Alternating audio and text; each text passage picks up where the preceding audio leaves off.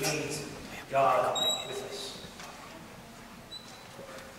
I don't think there's any better word, one single word, that can sum up the entire Christmas story. In one word, that is the most biblical word that could be used to describe why we are here tonight, why you will gather with your family and friends tomorrow, why there are trees and lights and you name it in Christmas tassel. The truth that God clothed himself in flesh and came to dwell among us, to be in our presence. Now there's a very real sense that God is everywhere, that we can never get outside of God's presence. Psalm 139 is a tremendous passage that teaches us this great truth that the Almighty God, creator of heaven and earth, transcends space and time, and he knows us and all of our days intimately and perfectly. Psalm 139, O Lord, you have searched me and known me. You know when I sit down and when I rise up. You discern my thoughts from afar. You search out my path and my lying down. You and are acquainted with all of my ways. Where can I go from your spirit? Or where can I flee from your presence? If I ascend into the heavens, you are there. If I make my bed in Sheol, you are there. If I take the wings of the morning and dwell in the uttermost parts of the sea, even there your hand will lead me and your right hand shall hold me. My frame was not hidden from you when I was made in secret, intricately woven in the depths of the earth. Your eyes saw my unformed substance. In your book were written, every one of them, the days that were formed for me, when as yet there was none of them.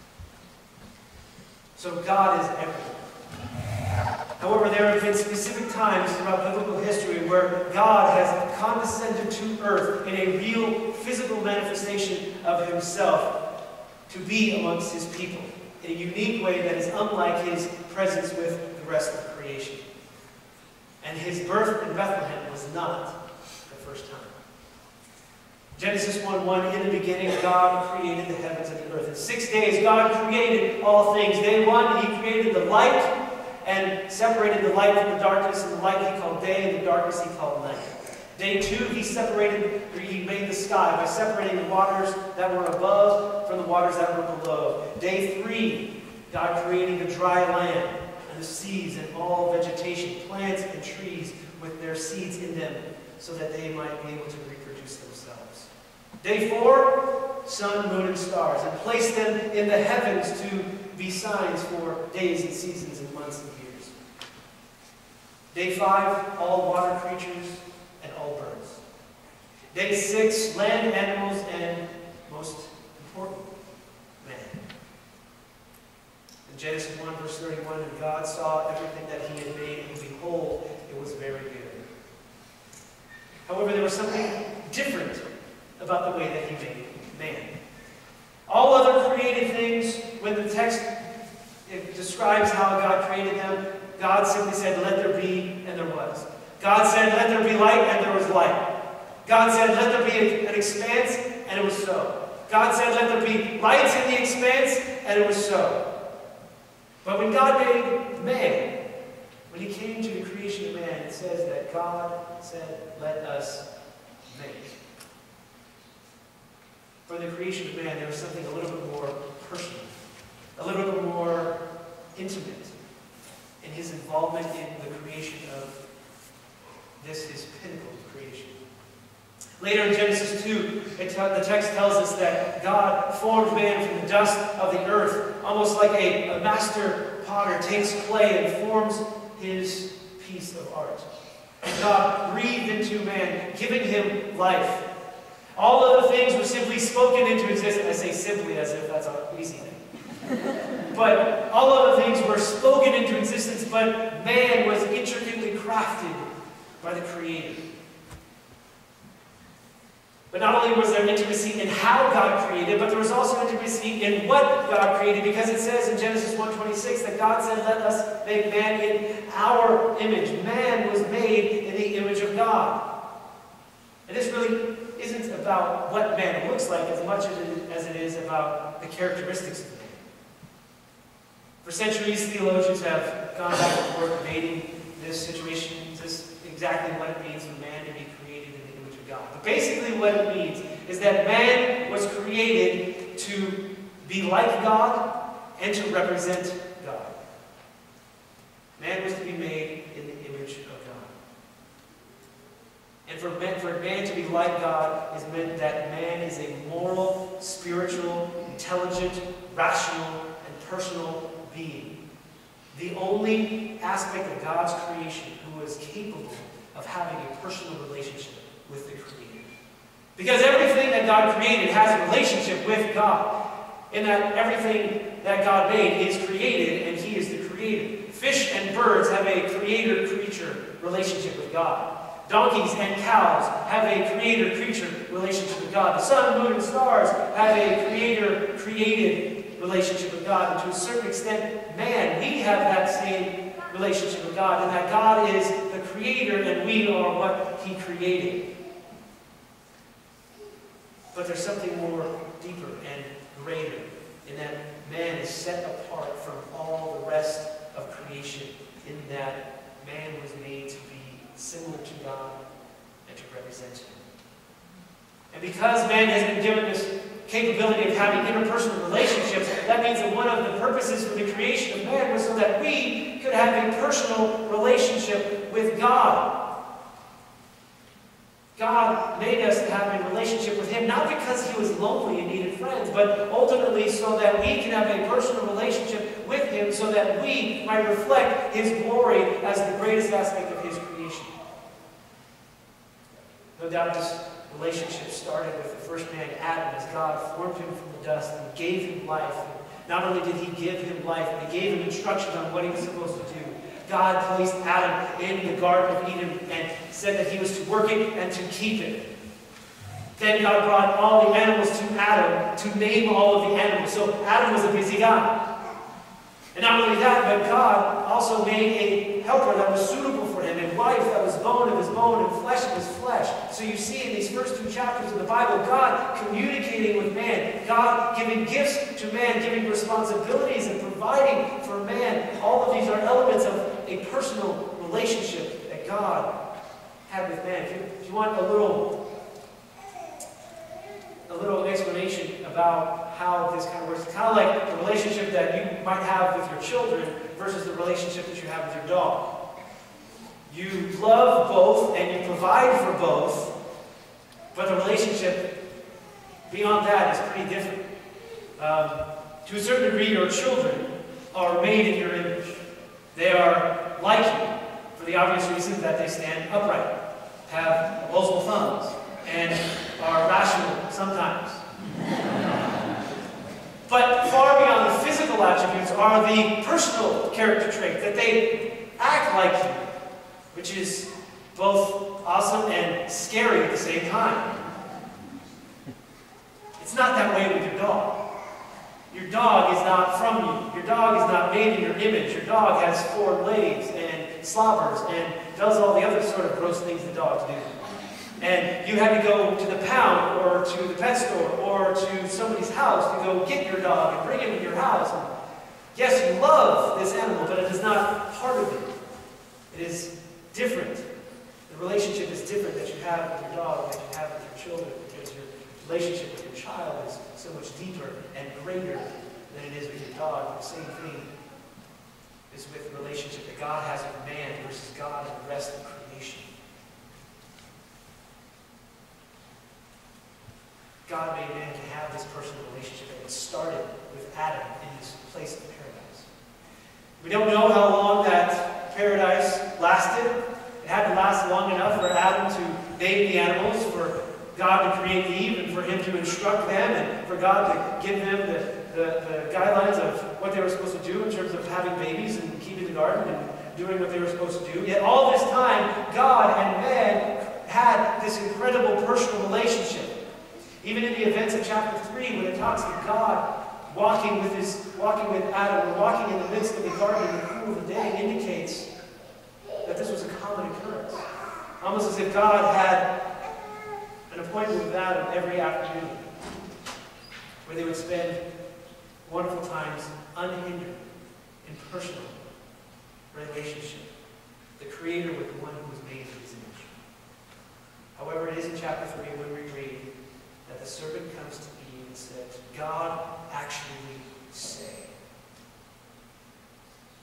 And that question ultimately led Eve to doubt God's provision, to doubt God's word, which led to her eating the forbidden fruit, and she gave it to Adam, who also ate in utter and blatant defiance of the command of God, and all of a sudden, that perfect, intimate, personal relationship with God is broken.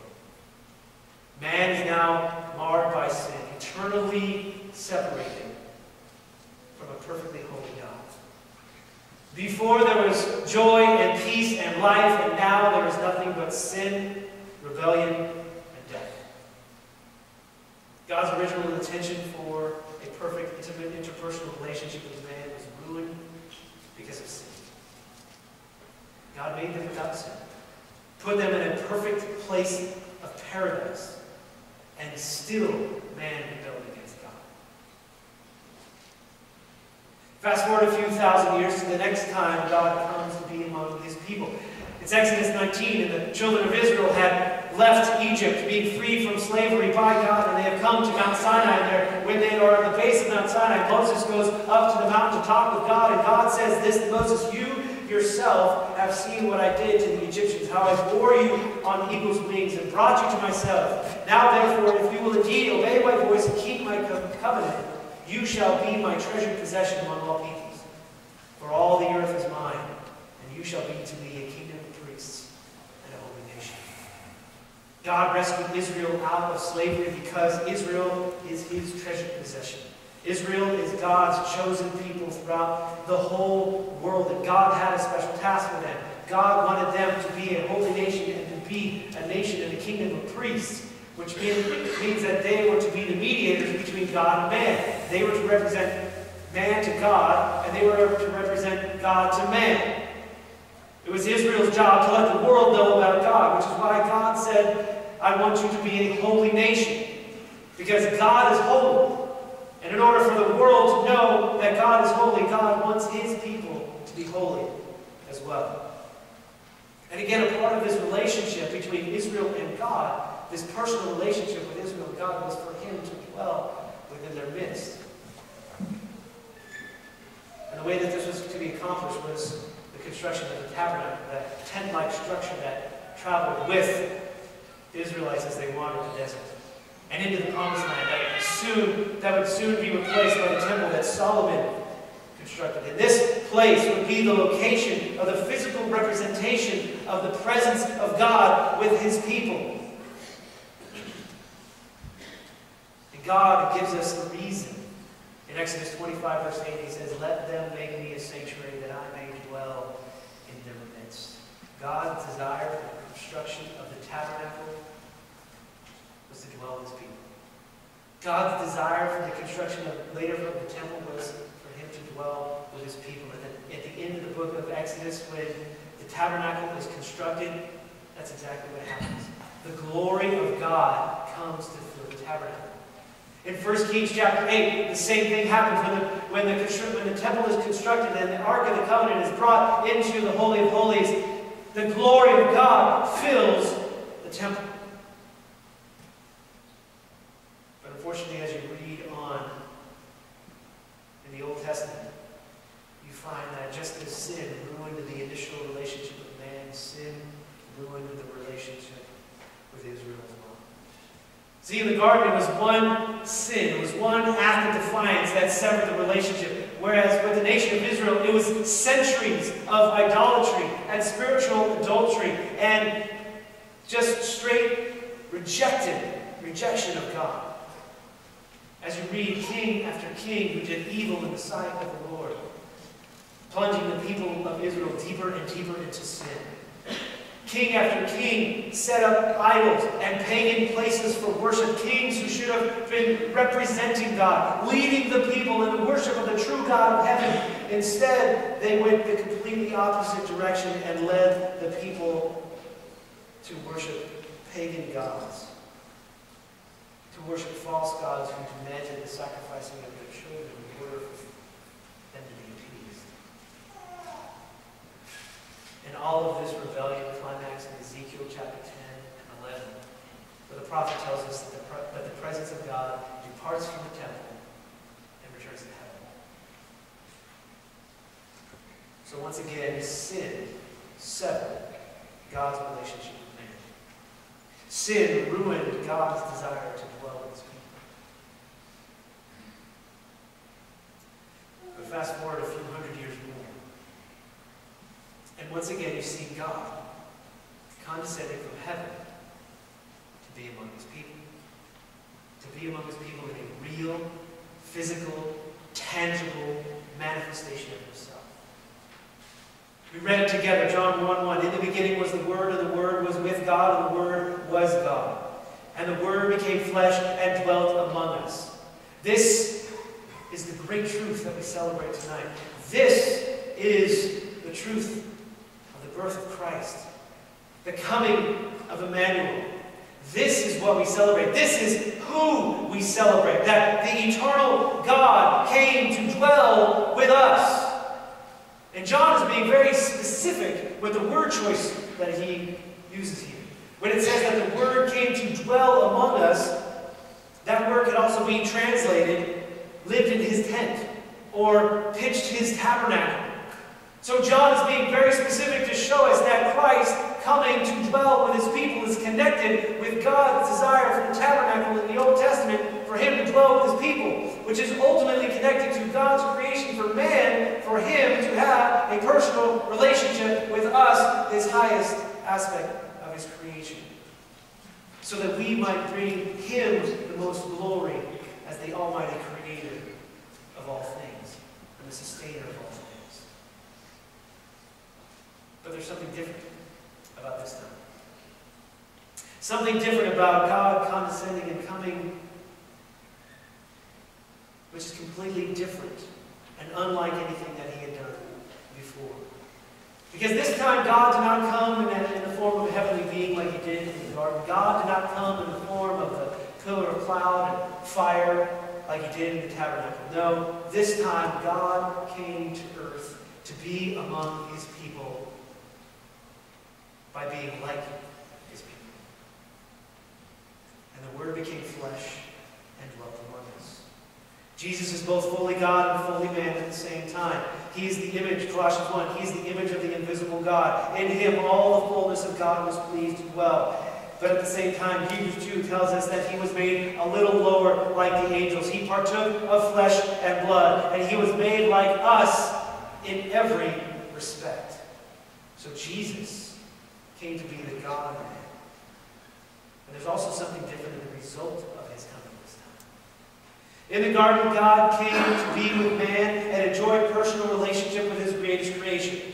Man was intricately created by his Creator, made without sin, placed in perfect paradise. Placed in a location where this personal relationship with God had every reason to thrive.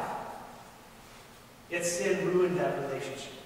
In the tabernacle, God was very clear with his people for the purpose of the tabernacle. He wanted to be with his people. He gave them a specific blueprint for the building, a place of worship. He provided a physical manifestation of his presence in the cloud and fire, in the pillar of cloud and fire. If the people ever doubted God's presence with them, all they had to do was look out of their tent and say, yep, there's the cloud, God is still with us. But sin ruined that relationship as well. And sin continues to destroy man's relationship with God. All men have sinned and fallen short of the glory of God. All men have broken God's law and have offended his eternal holiness. And as a result, all men deserve to be eternally separated from God in hell. But the Word became flesh and dwelt among us. And an angel of the Lord appeared to Joseph in a dream, saying, Joseph, son of David, do not fear to take Mary as your wife, for that which is conceived in her is from the Holy Spirit. She will bear a son, and you will call his name Jesus, for he will save his people from their sins. And this is the reason why we celebrate. that God came to earth. God became a man in order to save man. The baby that was born in Bethlehem grew up to die on a cross. The one who was wrapped in swaddling clothes and laid in a manger was killed and put in a tomb. The one for whom the angels sang received the eternal wrath of God, all for the purpose so that you might be saved from your sin if you would but put your faith and trust in Jesus Christ as Lord and Savior, repenting of your sin and turning to Christ.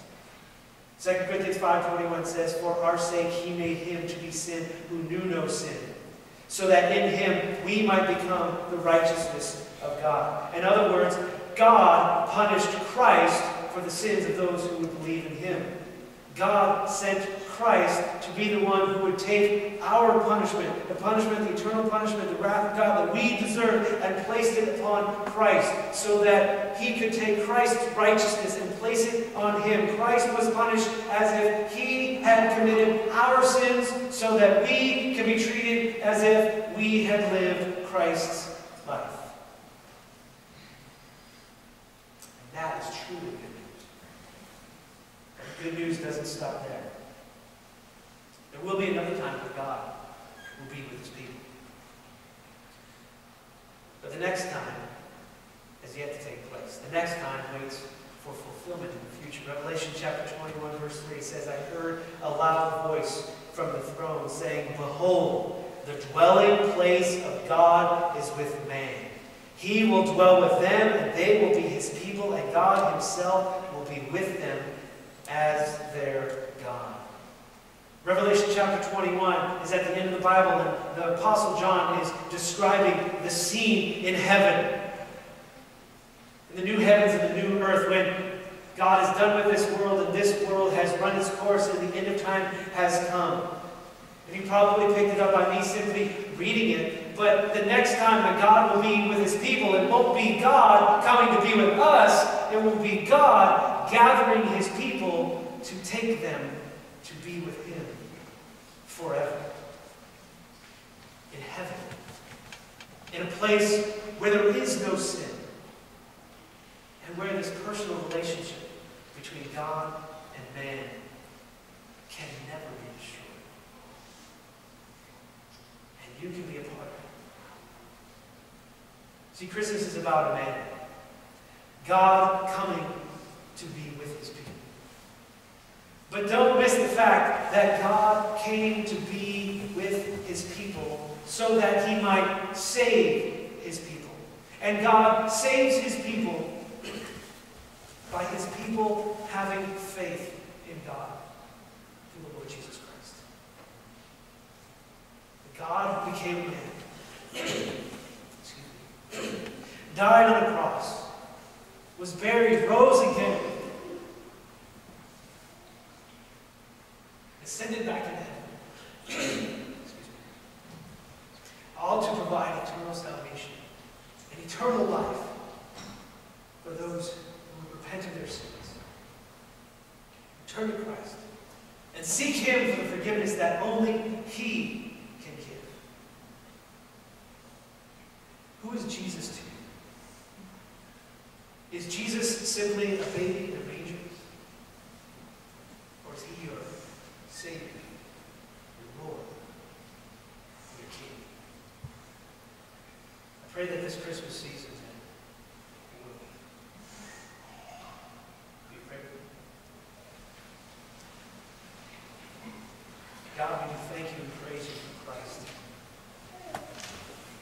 We thank you and praise you for the goodness that you bestowed upon us, sending your Son to this earth, to be born as a man, to live a sinless life, to die on a cross, to rise and ascend into heaven, all for the purpose so that you might provide freedom from sin and a restoration of that personal relationship that was broken because of sin. Lord, we do praise you and thank you for your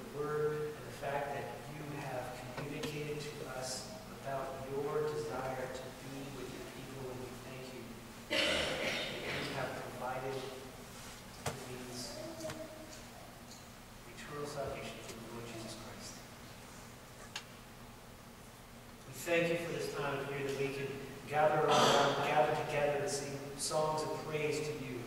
Sing songs that remind us of the glory of Christ, the reason why he came, the salvation that he brings. And I pray that if there are those here tonight who don't know you as Lord and Savior, that tonight will be the night that you have convicted their hearts and helped them to see their need for Savior. That Christmas is not about presents and lights and trees. It is about Christ. The salvation that is available only through you. We thank you and praise you for your goodness and your grace. In your name that we pray. Amen. Will you please stand with me as we sing some final songs? Praise to our great Savior.